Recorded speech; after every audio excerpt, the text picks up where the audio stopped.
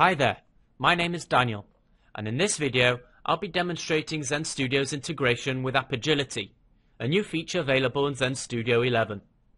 Apigility is an API builder designed to simplify creating and maintaining useful, easy to consume and well-structured APIs. Zend Studio's integration with Apigility allows you to seamlessly create, document and test the APIs constructing the backend of your applications, all within the same development environment. So let's get started. First, we're going to create a new Apigility project. To do this, I'm going to the menu bar and selecting File, New, Apigility Project.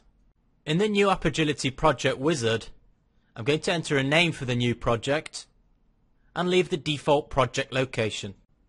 My local Zend server is already selected for deployment, though I'm not going to deploy the project in this tutorial.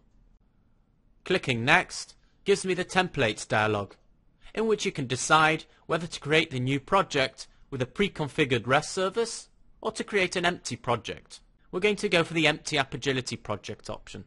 Clicking Finish, the new project is created and the Apigility editor is opened. Since this editor requires certain Composer dependencies, Zend Studio will now add them to the project, together with Composer support.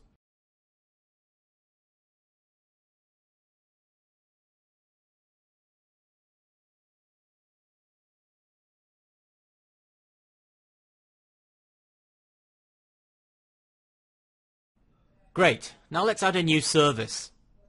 Clicking APIs at the top of the editor opens the APIs page.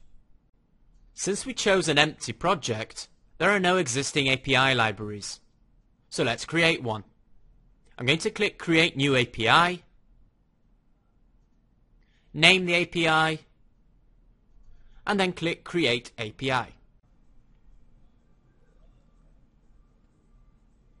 My new API is added and opened. On the left, we have some menu items. I'm going to click the RPC Services item and then create new RPC service. We're now required to name the new service and enter the service route. Clicking Create RPC Service creates the new service.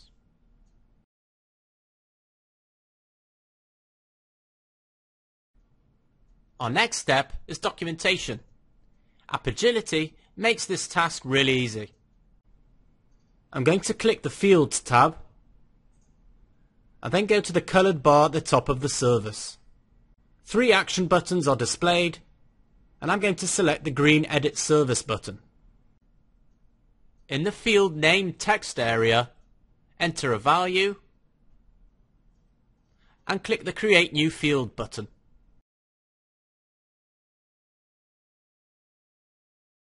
I'm now going to expand the panel with the new field name and enter description for the new field.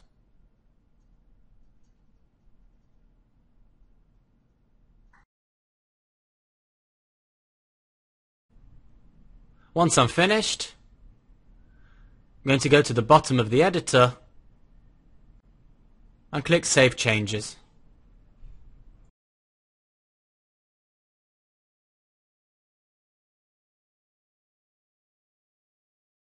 I'm going to select the Documentation tab and then click the Edit Service button again.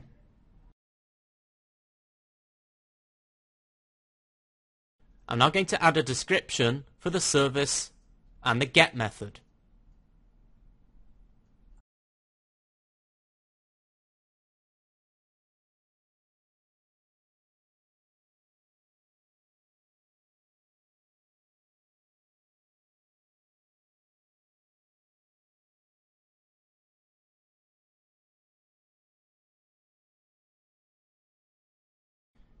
I'm now going to click the Generate from Configuration button to autofill the response body and then save the changes. Cool, the service is documented, but at this point still doesn't actually do much. Let's remedy this by doing some coding. Clicking the Source Code tab, we can see that Apigility has created a new controller file for the new service. Clicking this file link opens the file in Zend Studio. Let's expand the project in the PHP Explorer to find the new controller file. Okay, so I'm now going to insert some code.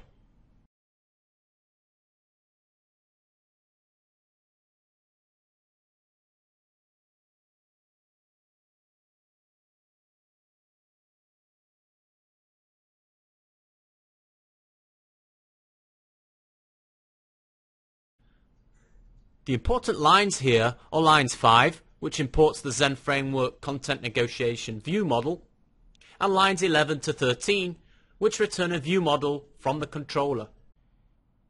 What we're actually saying in this code is that the response to the request should contain an ACK parameter with a current timestamp. Our next step is to test the new service. Zend Studio's integration with Apigility allows you to do this within your workspace without needing to use other utilities. So back in the Apigility editor, I'm going to hover over the colored bar of the service again, and this time select the Test Service button. Zend Studio opens the Test Service view, which handles all the testing process for Apigility APIs.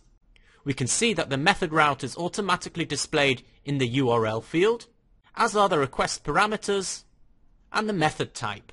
So, clicking the test icon, Zend Studio gives us the response at the bottom of the view.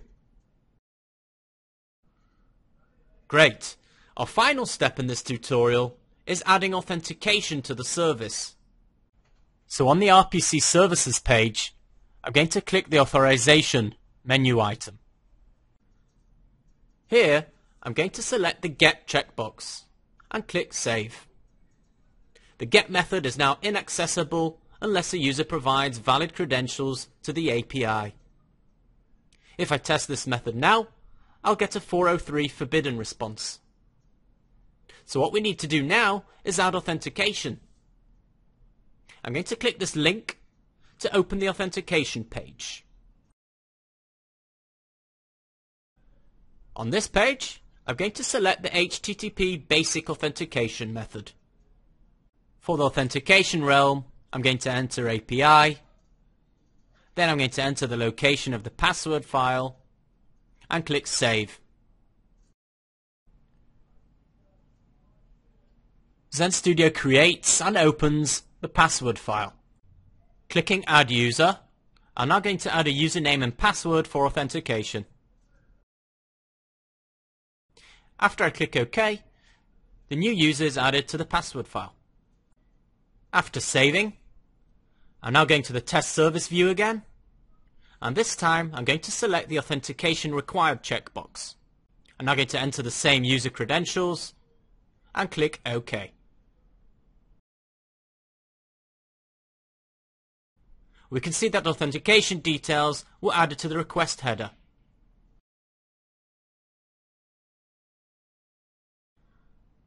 Testing now gives us the required response. That's it for now, guys. Thanks for watching. Check out the Developing Mobile Applications in Zend Studio video to learn how to use Apigility to develop mobile apps in Zend Studio.